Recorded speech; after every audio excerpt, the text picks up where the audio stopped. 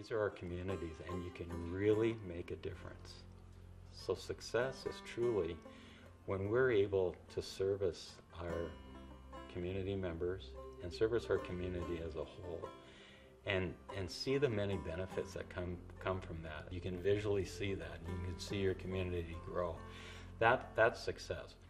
That means so much. I mean, we're on this beautiful round ball for a short amount of time. We should be thinking about each other.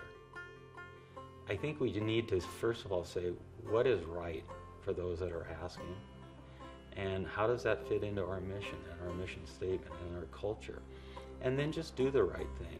And if something comes from it in which we may be looked at in a positive light, so be it. Do the right thing. Do the right thing for those that are around you, and I think it all comes back in tenfold. The George Award is given by the Chamber of Commerce to the most outstanding person that has made a contribution to the community. You know, we've had 7 of them. That is quite an achievement in itself, I think. Always supported that, love to help the community. I mean, why not put some back in the community? Why not get that goodwill from these nonprofits? And we got a lot of them. All along, you were doing education and training about how to take care of your customer. They are the #1 person. If they weren't there, we wouldn't be there either. You're building not just for that moment and that transaction, it's more of a long-term relationship that you are building.